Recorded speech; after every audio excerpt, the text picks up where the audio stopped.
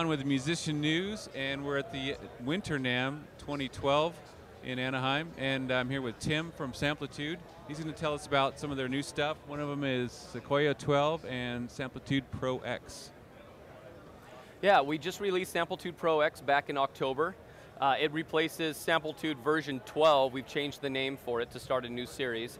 Samplitude 11 was a huge success, especially in Europe, and it's growing more and more success and is better known now here. With Pro X, we've really increased the market share. We've gone to 64-bit. That's also going to happen in Sequoia, which I'll talk about the releases coming up. Many new enhancements have come, but the main thing has been 64-bit going into Pro X. Samplitude, if you don't know about it, is a full-fledged digital audio workstation. It allows you all of the stuff you would need for recording, editing, sound restoration, mixing, mastering, as well as full CD and DVD audio architecting. All of that's built in. So from the first note to the final master, Samplitude's a program you never have to leave to go access any other programs. You can do it all with that. Right now it's Windows-based. We are currently working on a Mac version. After 20 years of being so popular on the Windows platform, we're now expanding onto Mac. That hopefully will be out this summer, so watch for that. Coming out in February, Sequoia, the big brother to Samplitude's coming out. It's the broadcast version of it, which allows you to work in radio stations and television stations and work with the content management systems that they have there. But if you're doing music productions, really check out Samplitude and look at samplitude.com to download a trial version and put it through the run-throughs. Okay. Could you show us some of the features now in Pro X? And, sure. Yeah. The first thing you're going to notice right now is that you're looking at a spectral view on our normal edit window, our normal VIP window. I'll switch it back here for a second so it will look more traditional to you. What we've done is, in the past, we've had spectral editing available where if you click on an object, you can open it in the spectral editor to edit out things that you don't want, say in a drum track like hitting sticks together. Well, if you're doing drums, you have many, many tracks of live drums. We've now made it so you can do simple, basic spectral editing right on our VIP window by selecting all of them, turning on the spectral view, zooming into the offending note, that would be the right one, and you can circle them and they will disappear, so it's a much faster workflow to do it. This is part of our cleaning and restoration suite also. That's a little bit of an add-on for Samplitude. It comes with Sequoia, but is worth its weight in gold. Another window to look at, because your two main windows that you have is your VIP window, which is what we're looking at here, which contains your project, and then your mixer window, which of course has long throw faders if you want it. There's various different mixer skins that are available. This mixer skin right here is my setup, and you can customize it to look and feel however you're used to doing it, however you're used to working. All the key commands can be set however you want.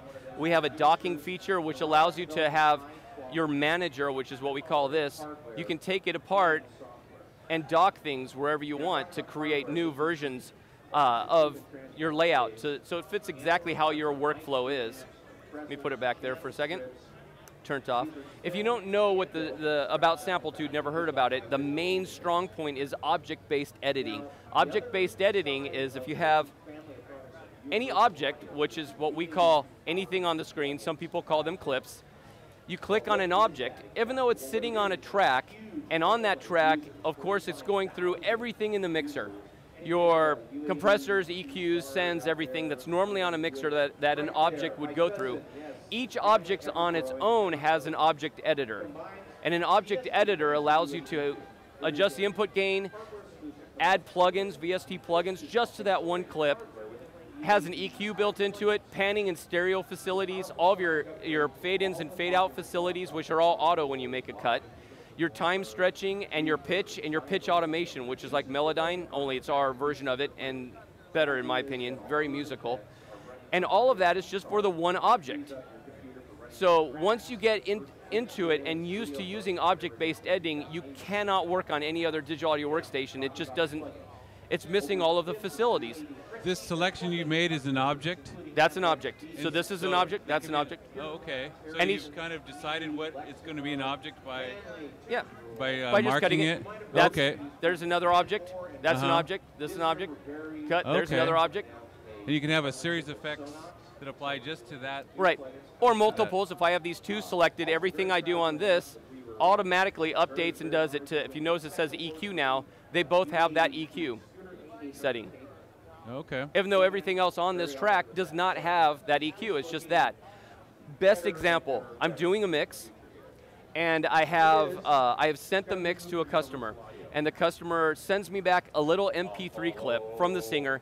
He has decided he didn't like one sentence in the pre-chorus and he wants to re-record it. He does it in his bathroom with his Radio Shack microphone, unlike how they recorded the album, so it sounds totally different.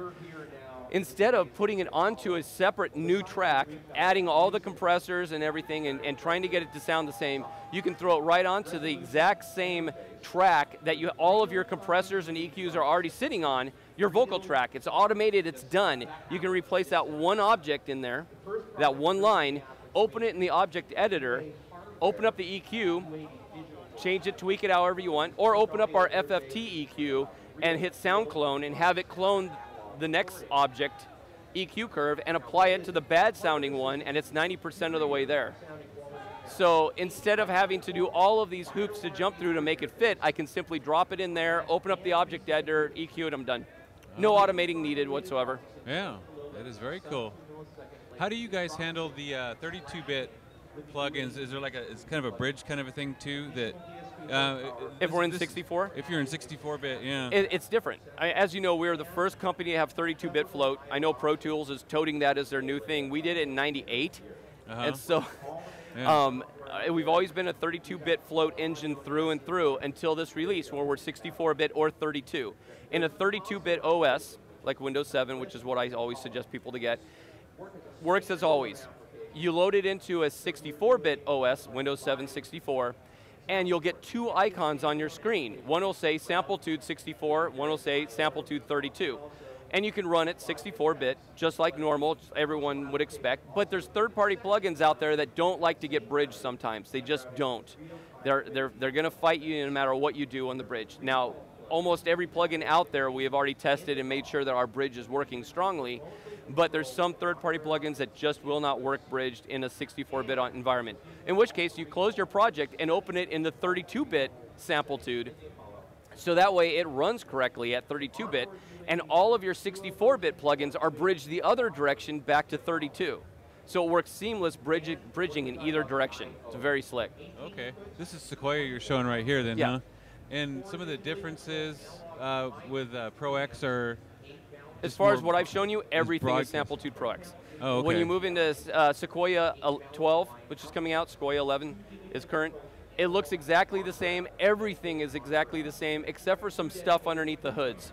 It's the exact same audio engine between the two, but the things that we have added into Sequoia for broadcast and post-production is a, run them off quickly, a advanced crossfade editor that some of the guys that used to work on Sonic Solutions like it, though everything you can do in that, you can do in Samplitude Pro X with the object editor. It's just a different interface.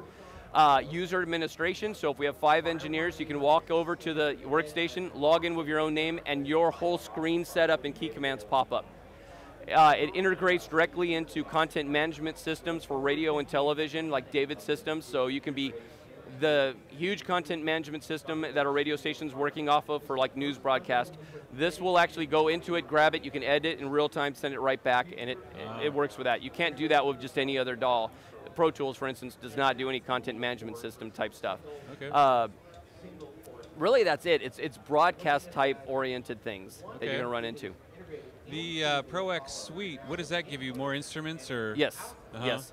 If you're upgrading from Samplitude 11 or Samplitude 10 Pro, coming up to Pro X, there's the analog modeling suite and a couple others that will automatically be included in your upgrade. But if you're brand new to Pro X, if you buy Samplitude Pro X, you don't have the analog modeling suite of plugins, which is Ammunition, which looks like that one.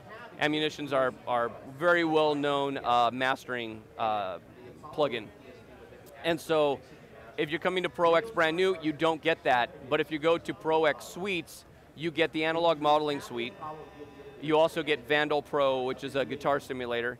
And you get the larger Independence Pro sample library. Last year we bought Yellow Tools, the company Yellow Tools that makes the Independence Pro sampler. And in Samplitude Pro X, you get a 10 gig library. But in Samplitude Pro X Suites, you get the full 70 gig plugin, or the full 70 gig library for the independent sampler plugin. Uh-huh. Are you going to release any of the Yellow Tools, the other instruments? They made several plugins, didn't they? Yeah, Yellow Tools or... I don't know what all they're going to do with it. We're going to continue to support the full line from what I know, and you can buy it independently, but it's also included in the Samplitude, so it's a huge value. Okay. And then all of our plugin suites, the vintage effects, the analog modeling suites, Vandal, Veriverb, all of our really highly regarded plugins that are only available inside Samplitude and Sequoia, we are also porting them out to VST, so you can use them in Sonar. They're also coming out as Mac and PC, so you could use it in anything. You could drop it into whatever program you're using. You can use our award-winning effects plugins. Okay. What would the prices be for the Pro X suite in Sequoia? For Pro X, it's $499. If you're using another program already, Pro Tools, Sonar, whatever it is, there's a cross grade that's only $349. Okay. If you're so brand new is $499. Pro X Suites is $999. With a cross-grade offer you can get for $699, and we'll also run specials, I'm sure, on that too. Okay. If you're jumping up to Sequoia, which is the post-production broadcast version, the price is $3,000. Okay. All right. Thanks, Tim. You know it. Hey, That's thanks great, for having me out, man. All right.